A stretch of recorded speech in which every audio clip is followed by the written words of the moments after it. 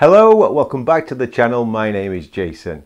Now, believe it or not, kicking around most households, there's a few things that we can actually use in astronomy to help us. Now, before I tell you about these items, I just want to point out that I have used every single one of these in the past, and some of them I still use today. Now, they may seem a little bit bizarre and a bit out there, some of them, but it's like I always say, don't knock it until you've tried it. So, without further ado, here's 5 household objects that we can use in astronomy.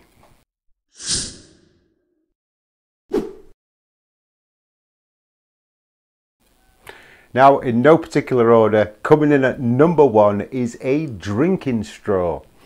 Now, this is by means not a new idea at all, but what a drinking straw is really going to help you for is if you do own, oops, sorry, the camera rocked a little bit then. If you do own a telescope, something like this, and what I mean by this is you may have noticed that there's something missing on it, and that is a finder scope. Now, not all telescopes, especially small telescopes like this, come with a finder scope. And if they do come provided with a finder scope, you may have found that they're pretty useless. You know, they don't really do what they're supposed to do. Well, a drinking straw, I can assure you, is 100% better than one of these cheap inferior finder scopes that get sometimes provided with telescopes of this size. Now, the way you would use a drinking straw as a finder scope is simply attach it on something like this where the dew shield is a little bit higher. It'd be ideal to maybe attach it to the top of the dew shield here. Now, the way you fix it is entirely up to you. You can just use something simple as blue tack, something like that. Two little blobs of blue tack and a drinking straw on top of the, as long as it's parallel with the telescope tube, you can use that and obviously be able to get to sight down it. You can use it like a finder scope. Now, this is virtually an early finder scope because this is how they used to put, this is what the finder scopes were on early telescopes. And I suppose it's just a bit like gun sights. And there's another little option you can do if you're not keen on the drinking straw idea, is just to manufacture some kind of simple gun sight. So you've got like a little notch on this end and a little, you know, whatever, just a little spike of something on this end, and you can sight that up just the same, which is going to be, and it'll find objects so much easier than with these cheaper finder scopes. Because if you have got a telescope like this that hasn't got a finder scope, excuse me, you may have found just how difficult it is to find something as big and bright as the moon. So, you know, you really do struggle when you come onto the dimmer objects such as the planets and such. So, like I say, it sounds a little bit bizarre, but like I say, just have the drinking straw parallel with the telescope, as close to the telescope as you can so you can actually still spy down it. Get the object in the through the drinking straw, and it's pretty much guaranteed it'll be in the eyepiece as well. Now, of course, this isn't as ideal as, say, a red dot finder or an actual decent optical finder, but it'll certainly get you by until maybe you can't afford a finder at the minute, or whatever your circumstances. It's certainly going to be a lot better than just trying to sight objects without one. So now, of course, it doesn't have to be a drinking straw. Anything really that's light, and the best straws, if you are going to use a drinking straw, is McDonald's milkshake straws. You know, the big fat ones, they're the best ones. But something like that, or a bit of plastic tubing, anything like that will work. Like I say, if you haven't got a finder scope, try a drinking straw. Number 2, a sweeping brush. Yeah, believe it or not, folks, a sweeping brush is a brilliant little tool. Now, this is another oldie but goodie. Now, what you would use a sweeping brush for is this way round, and they make perfect makeshift tripods for such as binoculars. Now, if you're like me who loves binocular astronomy, you may have found that it gets very tiring on your arms, and also to appreciate targets, even something as nice and big and bright as the moon, it's nice to get the object nice and steady so you can, the detail starts to come out in the moon. And if the binoculars are wobbling all over the place, it's not always that easy. An upturned broomstick is your solution. Now you turn it over just like this. I hope this is high enough so the camera can see, but it's upside down, and then you would just simply rest your elbows on it like this.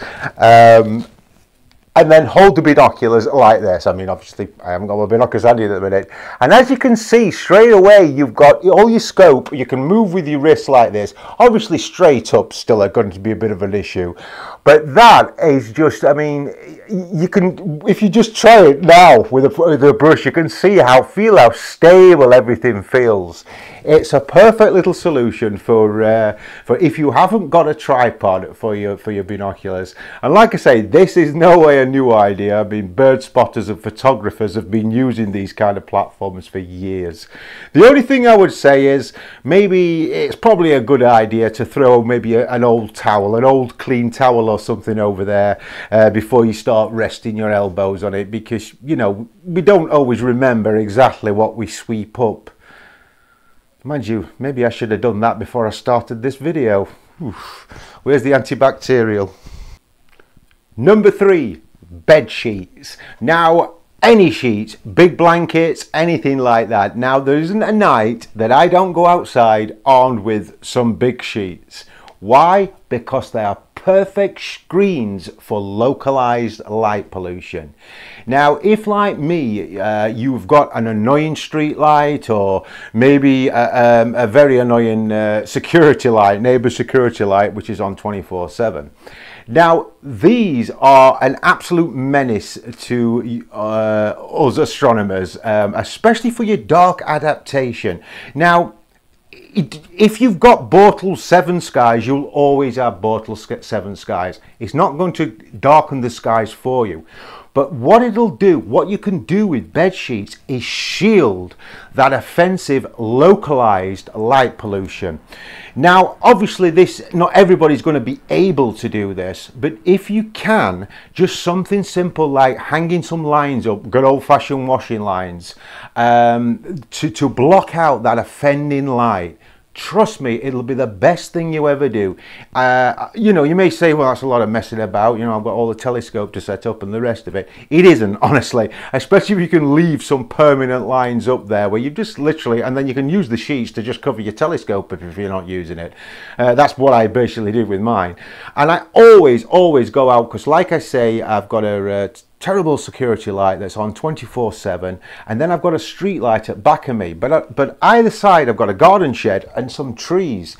So basically, when I block one light off and I block the other light off, I've got my own little makeshift observatory, if you like. And this is, like I say, when you are you're nice dark adapted, and you've got, you know, your eyes are nicely dark adapted to your surroundings. If you've got a offending light in your vision, you're guaranteed that you're going to look at it at some point. You know, if you know, just to glance at all that annoying light, and as soon as you do that, that's it. That's your night vision gone, and that can take up to 40 minutes for it to like readjust your eyes. So it's just worth, if you can just hang those bed sheets up. Good idea as well is obviously they want to be pretty thick sheets, maybe 2 sheets, line them up, and if they're a darker color, it doesn't matter if they're like a white sheet or something. It's just that dark sheets, you know, are not as reflective to light as the white ones is. But if you're struggling to find some deep sky targets that you know they're there and you can't understand why they're not, you can't see them, localized light pollution can be a real issue for that.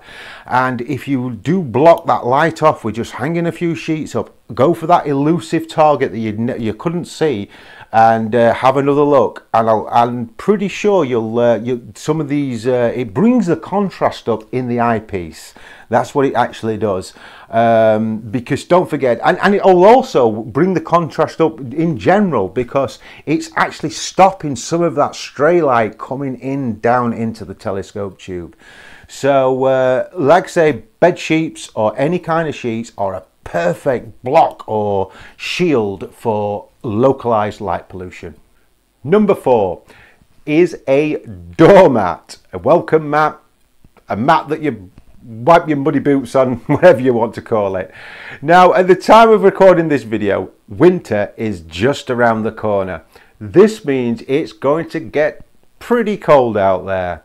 And the problem is with our hobby is we don't do much moving about. And that's the worst thing in the cold. If you think about it, you go outside and you stood still at the eyepiece. This is terrible for your feet, because like I would say 90% of us out there getting cold feet is probably one of the things that gets us back inside. And the way to combat this, and no matter how many pairs of socks you wear or how thick your shoes are, if you're stood on frozen ground or near to frozen ground, that is going to eventually transfer through your footwear and into your feet itself, and you're going to get cold. So standing on something like a doormat, block that frozen ground out. If one of the tips you want to try this winter, try this one. Trust me, if you do suffer from cold feet, stand on a doormat. Now, it doesn't have to be a doormat, and the reason why I say a doormat is they are pretty seasonal. That means they'll go all through the winter and still be pretty grippy, because obviously slippery when wet has to be noted in this little tip. Don't throw anything down there that's, you know, pretty thick and okay while it's dry. If frost comes or a little bit of anything like that, it's going to be slippy. But with these doormats, I can't remember what the material they're made out. I know it's the natural fibre ones as I'm talking about, usually say welcome on them, are perfect. They're nice and small, they're just perfect for throwing down where the eyepiece is, and you're not going to trip over that or slip on that in the middle of the night. So yeah, if there's one tip to try, it's definitely this one, because if this is your first winter, trust me, you're in for a pretty ride. Your first winter with astronomy. It gets pretty cold out there, no matter what part of the world you live in. And while we're on the subject of that, I will leave a link to I have done a full video on staying warm for winter astronomy and little tips to help you stay warm. I'll leave a link for that one in the description below. And finally, number 5, sunglasses. Now, how on earth can sunglasses help us in the dark? Well, one thing I always advise to new people, especially when the first thing they're going to look at is the moon, and it's always good to get into the habit of using a moon filter. The moon is an incredibly bright, dazzling target, and you may find that once you've looked at the moon, you take your eye away, and it's like having a flash in your eye. You get that floating blue blob all over. Well, this is no good for our hobby. You know, it's nice to look at the moon, but put a moon filter on, and then it's going to dramatically help your night vision for a start, but it's also going to increase the detail that you can actually see.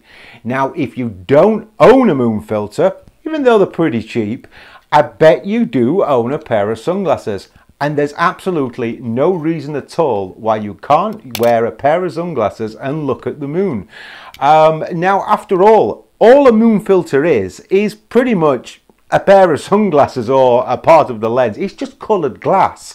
Most of them are as well, anyway.